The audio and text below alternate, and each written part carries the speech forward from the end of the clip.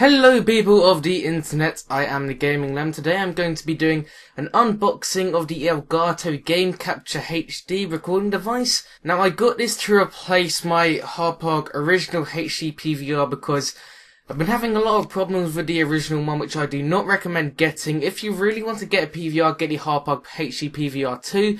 But I've been having massive problems with that, it was nearly officially broke, my computer kept failing to record the actual gameplay, and at some points it would say the device was not recognised. I had to take it out and put it in and keep doing that, and sometimes it wouldn't work for the day. So I thought it was time to upgrade to this, and also that this uses the HDMI cable to record, whereas the Harpog HD PVR uses component cables. So now I can play games in full 1080p on HDMI on this one. Now I'm going to be doing an unboxing of it, of course. I'm going to test the quality of it, and going to be doing it as a comparison with the original HD PVR. Now, as I said before, I'm getting an Elgato instead of HD PVR 2 because, well, I just don't trust the Harpog company, considering all the problems and bad reviews from the HD PVR 2. But I cannot comment on the HD PVR 2 because I have not seen any any gameplay of it, nor have I tested it out for myself, and I haven't actually tested out the Elgato for myself. So I just went for the Elgato, not knowing what the HD PVR 2, but I've seen what some of the testing is like on the Elgato. And where's my other copy? Oh, yeah. I always say I've bought a second copy to give away. I'll be giving that away once I hit 100,000 subscribers. And also, one last thing before I start, I'm not sponsored by Elgato in any way, shape or form like all the other YouTubers who are sponsored by Elgato, so I'm going to be doing a full honest review. You know, I bought these completely by myself, and you know, I'm not sponsored by them at all, so it's going to be completely honest and completely non-biased. So let's get into it here. We've taken off the plastic so it saves me not looking like an idiot with one hand. Well, the camera's like in front of my face, so I can't really see it that well, and it's quite hard to handle. There we go. So, well, on the front you've just got the Elgato itself, and on the side, on this side, you've got a side angle view of the Elgato itself, and on the back of it, all the stuff it comes with and what it does, all in other languages. Fun, yeah, don't really care about that. You guys want to see what's actually in the box, which is the Elgato itself on the right side. Now, as you guys will see, it's actually fairly small if I compare it to my hand, or an iPhone 4 in this case, is actually smaller than the iPhone 4 in length. However, it is wider, but that's not really that important. It's very small, and if I compare that, I can't really get the HD PVR out because it's all plugged in and that, but it's a lot smaller and very portable, so you can use that when taking it to trips and whatnot. Let's take the plastic off here. There we go. Now, I'm not too sure if this will get a load of fingerprints. I imagine it would, because of its designer card. I think it's a gloss finish you call it. I can't really remember. I'm not very good with unboxings, or I just don't know what it's called. But connectors, it's got a HDMI out with a USB to connect to the computer.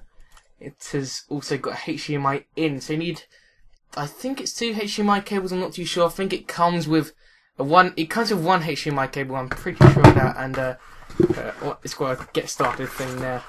Do I know if I should open this? Yes, I do. This shows how to connect to your Xbox/PlayStation 3.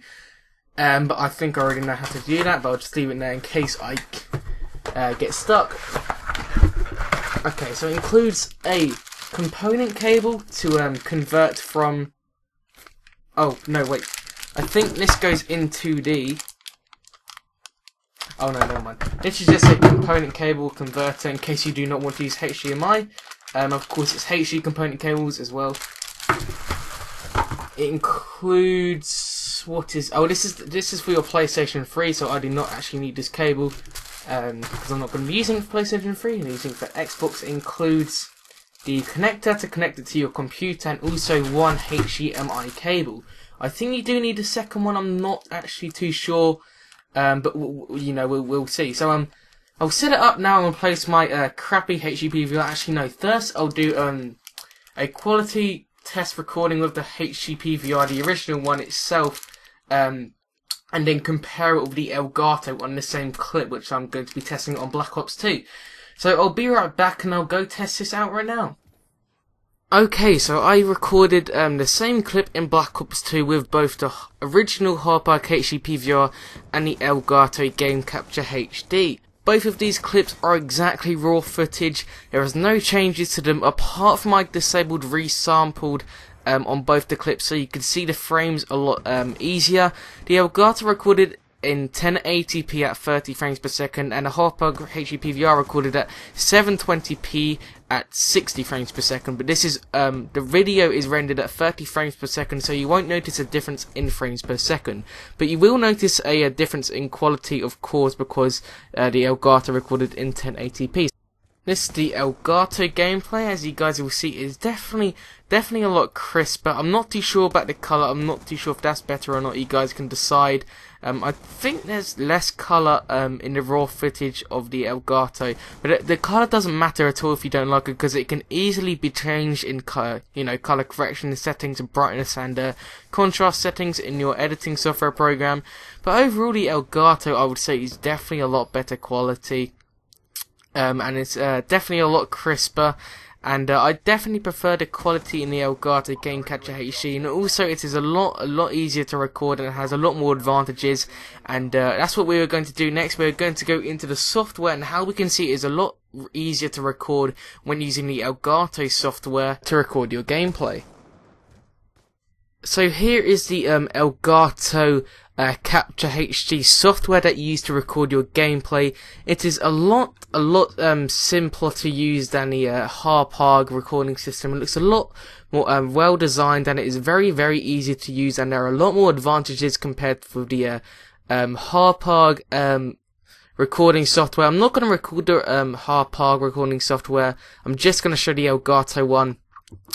But this whole screen here is obviously the preview of your gameplay, and in the bottom right corner is where you can actually record your gameplay. But first, let's go into the top of the recording software, and this little button right here is where you can change all the configuration. You can change where you want the recording to be saved. I've got mine recorded in my Black Ops 2 recording folder, so it's easier for me to navigate it. And you can change it simply by pressing this button and putting it wherever you want to on whatever hard drive. And you can change what format to change it to, or what formats you want to change it to when rendering it. That's in the edit section. We'll go into that at the end. First, we've got the device, which is obviously the Elgato Game Capture HD. If you go into the settings of it, you can change whether it's Xbox 360, PlayStation 3, or Wii U, which just came out. So that's good. They updated the software to make it compatible with the Wii U, which is quite good. You can change the input, the color range, whether you want it to be 720p or 1080p. It was default on 720p, but I changed it to 1080 so I could get the best quality possible.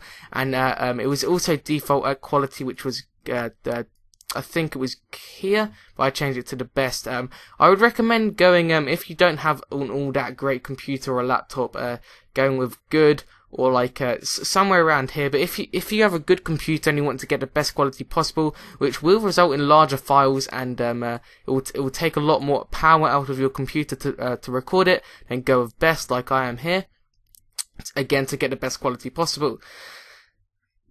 Just let it load for a bit. It takes a while to load if you put it on best. I'll just cancel it because it's already on best. But on game audio, I've got it on mute here, so you don't hear the game audio while it's doing this. But you can obviously enhance the audio or turn it down to mute, like I have done here. Pretty self-explanatory, just game audio. Let's minimize it so we know we've gone through it. And you can also record a live commentary with one software, which I've not actually tried this out, but I have heard from other people that is very well done, and it's very easy to use. You just select your audio input. I'm using the Blue Snowball microphone right here, and you can turn it out from here, and whether you want to actually turn it on, you need to press this to actually turn it on, like it's recording it now. I'm going to turn it off now. So it's actually turned on like it's recording it now. There's echo there. But you can also change some settings by clicking that setting button. So you can actually record a live commentary. I haven't actually tried that yet. That must be very, very useful for people who are doing Let's Plays or just simple live commentaries. That must be very, very useful. I really need to try that when doing like a Let's Play or something. Let's minimize that there. And on live streaming, you can also live stream, which is very, very, very good. I've heard the live streaming on this is very, very, very simple, and that is very well done because you can actually live stream in 720p, I think. Whereas on the Harpog, you had to. It was very complicated live stream, very complicated, and it was a lot difficult to do compared to this one. This one is very, very simple. Apparently, I haven't actually tried it yet because again, I just set it up, but I will definitely be trying it in the future. And of course, you can change the title, what game it is, and the description of the video. Now, in the bottom right corner is where you can actually record your gameplay.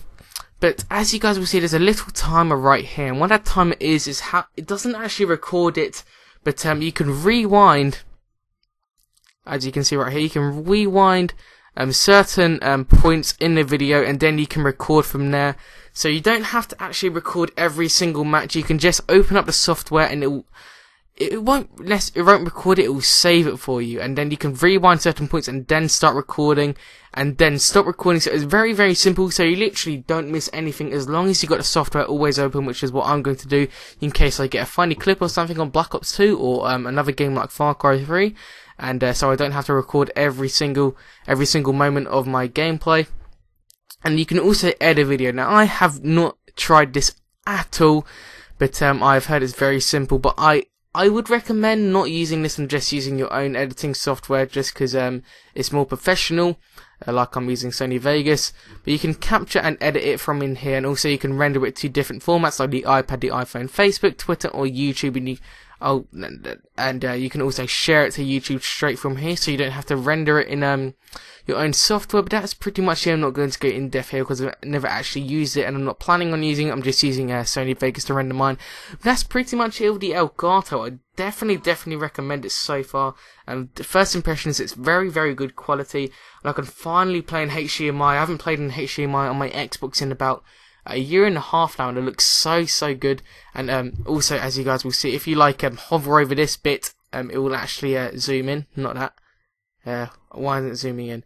I know sometimes it zooms in. I think if you just leave it on the preview screen, sometimes it just zooms in. Yeah, like that. But that is pretty much it. Thanks for watching, guys. If you did enjoy this unboxing and quality tests of the Elgato, be sure to leave a like, and I'll see you guys in my next video. Thanks for watching.